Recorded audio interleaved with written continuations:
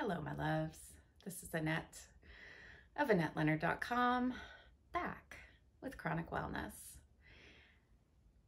I am joining you to talk about the fact that I have surgery on Friday. I am scheduled to get my PowerPort removed.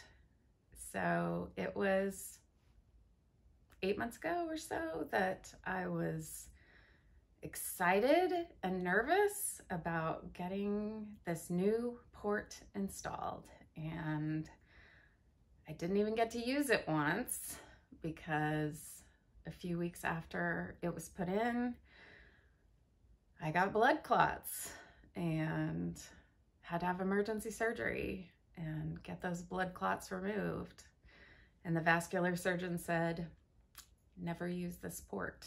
And my doctors were worried about my autoimmune diseases being triggered and muscle wasting initiating and or my lung disease reigniting.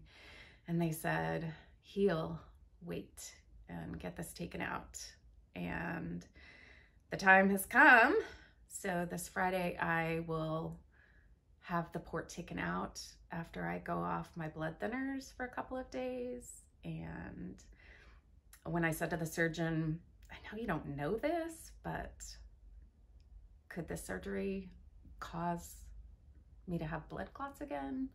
She was like, well, that is the $40,000 question. And I was like, well, what a fun answer. So here's hoping. And of course, the difference is that this time I will have blood thinners on board from 24 hours post-op.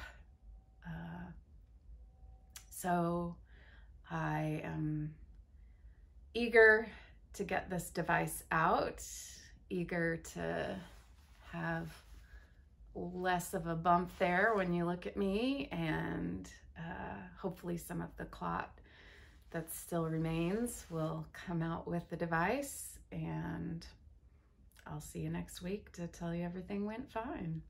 All right. I'll be thinking about you, and in the meantime, I hope that you are finding ways to tend to your spirit. And if you have distracting thoughts or comical videos or links that you want to send me to keep my mind off my surgery, I'd be glad for those. So sound off, and if you haven't subscribed, I would love for you to do that. Leave me a comment or a question, and until we're together again, be well.